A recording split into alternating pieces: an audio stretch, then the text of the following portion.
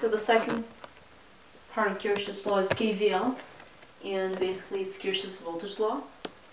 And if you go around a loop means a closed path, and you add up all the voltages, it has to add up to 0. Basically, if you have 5 volts and it's divided up among like 5 resistors, and they're all the same, each resistor is going to get 1 volt, 1 volt. So it's like going up the steps of a building, 5th floor, and then you go back down. So by the time you get to 0, you close the loop, so it's going up and down.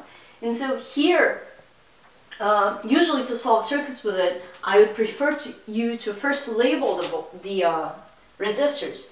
And in this case, I'm going to consider that this is the direction of the current.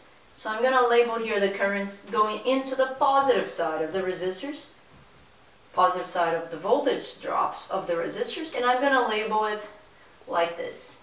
And this is positive, this is negative, positive, negative.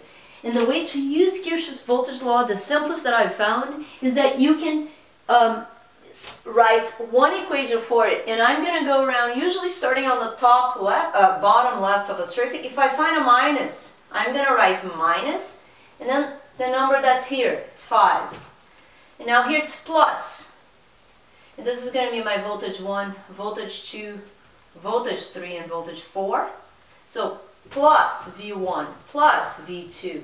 Now look, I found a plus 1 volt, plus V3 plus V4 equals 0. So this is basically my equation for Kirchhoff's voltage law. So it's the sum of V1 until V4 equals 4 volts. Because all these resistors are the same, I can demonstrate that the voltage, each one of those is going to be 1 volt. So there's 1 voltage drop across each resistor.